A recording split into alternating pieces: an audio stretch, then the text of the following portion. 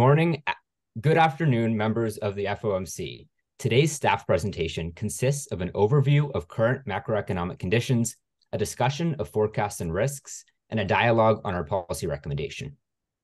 Data-dependent monetary policy involves taking stock of current developments in economic activity, inflation, the labor market, and financial conditions. Let's start with economic activity. The U.S. economy is growing at a moderate but slowing pace. Real GDP grew at an annual rate of 2.2% in Q1, followed by 2.1% in Q2. Growth was fueled by upticks in consumer spending, state and local government expenditures, and business investment. However, net exports and residential fixed investment declined. Even as demand for goods has normalized, services spending remains strong, supported by strong household balance sheets, increases in real wages, and rising consumer sentiment. Excess savings still remain far above pre-pandemic levels, suggesting consumer spending growth could remain robust. Labor productivity growth came in at 3.5% annualized in Q2. Historic gaps between GDP and GDI suggest large mismeasurement, and productivity data is inherently noisy. But if growth remains positive, real wages could grow without commensurate increases in unit labor costs. Reflecting high uncertainty, future growth forecasts range significantly. The Atlanta Fed's GDP Now forecast puts Q3 real GDP growth at 5.1%, while the New York Fed staff's Q3 forecast is at 2.5%. Fed Board SEP median forecast put real GDP slowing in 2024 before returning to long-run potential in 2025. Turning to inflation, headline PCE was 3.5% year over year in August, well below last year's highs. The current state of underlying inflation, however, is likely lower. 6-month annualized core PCE is at 3% and has trended downward. Thursday's CPI report shows core CPI moderating as well, down to a 3.6% 6-month rate. Despite progress on disinflation, sustained increases in the price level have had a disproportionate impact on low-income households who spend a large portion of their budgets on food, gas, and rent. New York Fed research shows Black and Hispanic households experienced higher inflation than white households during the pandemic due to greater spending on transportation and housing. Further, Richmond Fed research suggests that inflation has disproportionately eroded the purchasing power of rural areas, exacerbating geographic inequality. Decomposing core inflation reveals past and current inflation dynamics. Inflation in housing and non-housing services contributed to inflation over the past year. Sources of disinflation on the supply side include unwinding of supply chain disruptions and increases in labor supply and productivity. On the demand side, normalization of goods demand and anchored inflation expectations have been disinflationary.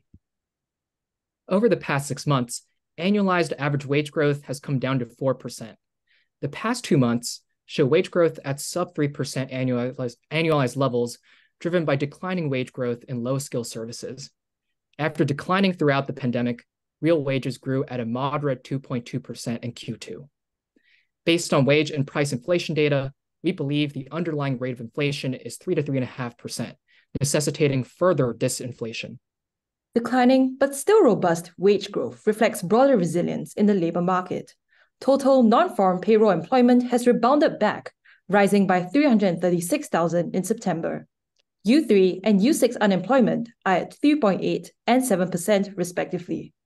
This return to pre-pandemic levels of unemployment has contributed to broad-based and inclusive gains across gender, racial, and educational groups.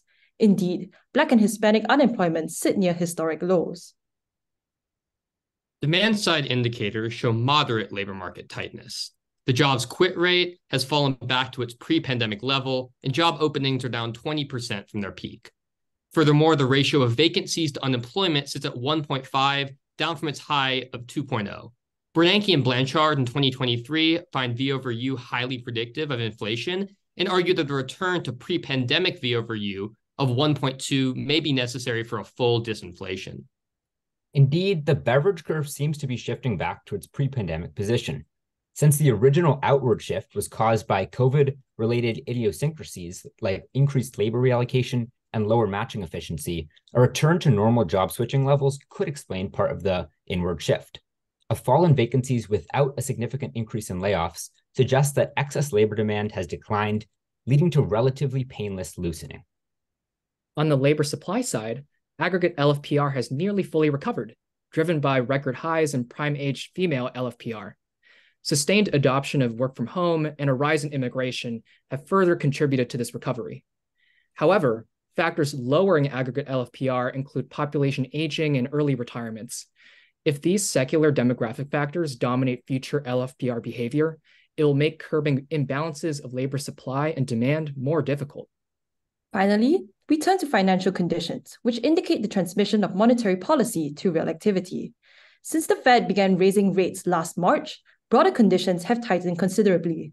The Chicago Fed's NFCI shows conditions are more restrictive than pre-pandemic levels, though they have loosened since this spring.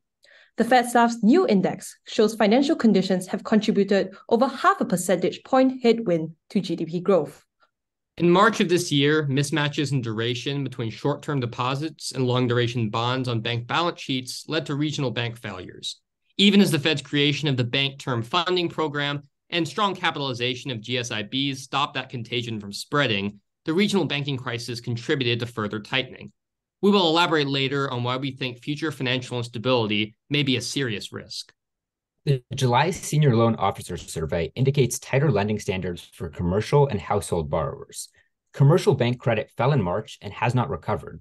Reflecting greater stress, delinquency rates for credit card and auto loans have risen. However, mortgage delinquency rates have declined, reflecting households' desire to retain low fixed-rate mortgages. Longer rates have risen as well, providing further tightening. The 10-year Treasury yield rose substantially in early October to 4.8%, and coupled with falling inflation expectations, has led to a rise in real interest rates. Even with the need to refinance debt at higher rates, though, corporate default risk seems low. Equity markets came down from summer highs due to higher for longer rate expectations, and the VIX index, which measures stock market volatility, saw a large uptick in September. To inform our recommendation, we weigh the upside risk of inflationary persistence against the downside risks of engineering an unforced recession. Inflation could prove persistent, plateauing at elevated levels due to labor market tightness, supply shocks in salient expenditures, and an anchoring of inflation expectations. First, real wage growth could exceed productivity growth, raising unit labor costs, which feed into price inflation. While the past 2 months of decelerating wages and unit labor cost growth, as well as a positive Q2 productivity growth, is consistent with 2% inflation, continued labor market tightness could re-accelerate wage growth among skilled workers, leading to stickier core services inflation. Furthermore, we've seen a tremendous rise in union activity and worker bargaining power as a consequence of labor market tightness and inflationary stress. New contracts may contain language over cost of living adjustments, and they might represent entrenched higher inflation expectations rather than catch-up wage gains. Lastly, OPEC supply cuts and wars in Israel and Ukraine continue to add further uncertainty around commodity prices.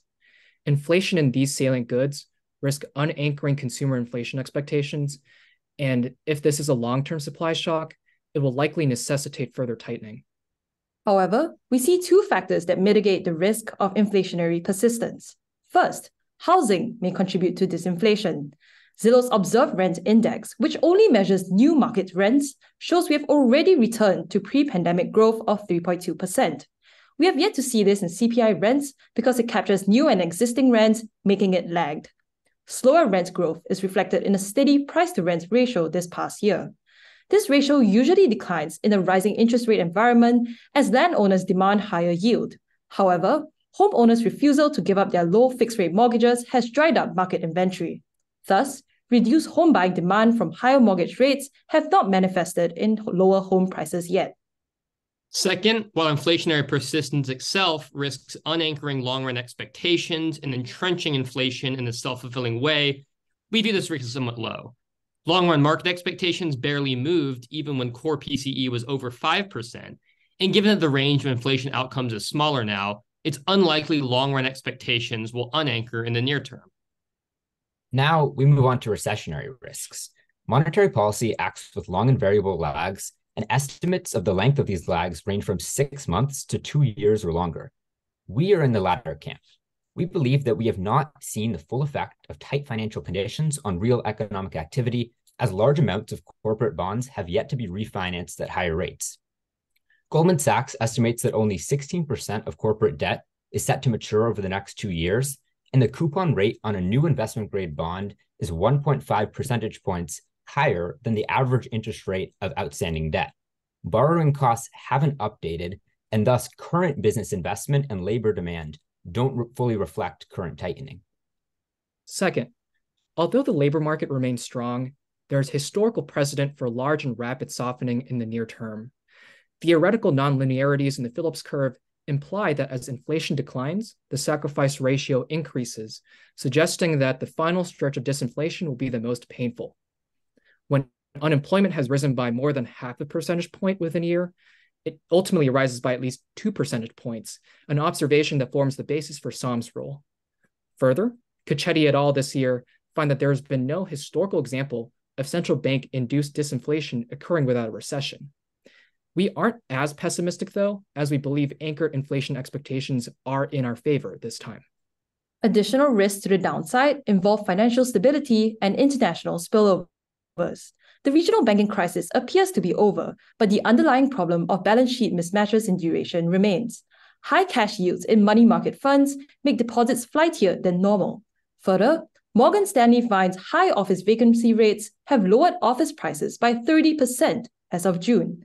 Since commercial real estate lending is concentrated among regional banks, subdued office releasing activity may lead to more financial fragility.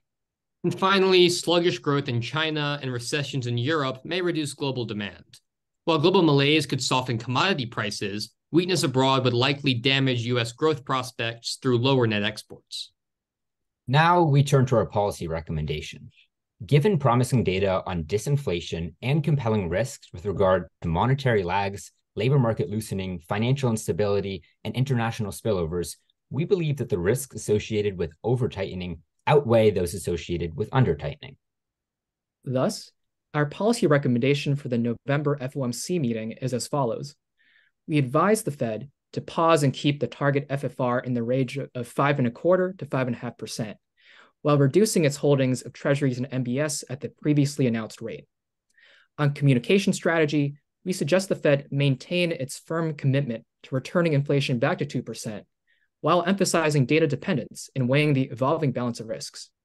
Our recommendation is motivated by several factors. First, pausing gives the Fed more time to assess the path of productivity and unit labor costs and allows for the immaculate normalization of labor supply and demand imbalances to play out further. In addition, signaling strong inflation-fighting resolve can tighten financial conditions without further rate hikes. In fact, the recent rise in long-term treasury yields not only reflected expectations for higher fiscal deficits, but also that rates will remain higher for longer due to robust economic data. Financial markets can internalize the Fed's priorities, which reduces the amount that we need to hike. Plus, compared to the cost of under-tightening, engineering a recession through over-tightening is counterproductive and costlier. Disadvantaged workers, including Black, Hispanic, and less educated workers, have been the greatest beneficiaries of the current tight labor market, and Hoynes et al. In 2012 showed that a period of rising unemployment disproportionately affects these same workers. We believe that potential hysteresis outweighs the distributional costs of slightly higher inflation. We should also acknowledge the impact of quantitative tightening on financial conditions, which pushes term premiums up by increasing market supply of treasuries and MBS. Atlanta Fed research shows the tightening impact of QT increases during crisis times, suggesting over-tightening can lead to even more over-tightening.